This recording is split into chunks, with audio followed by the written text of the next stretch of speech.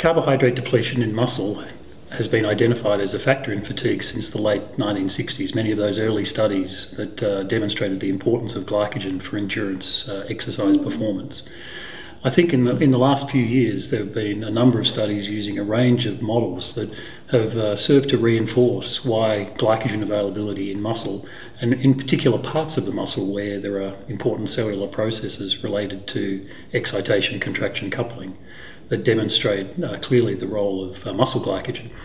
And I think the availability of glucose to the brain, I think in the last few years our understanding of the neuroscience of exercise has really demonstrated the critical importance of carbohydrate availability for the central nervous system.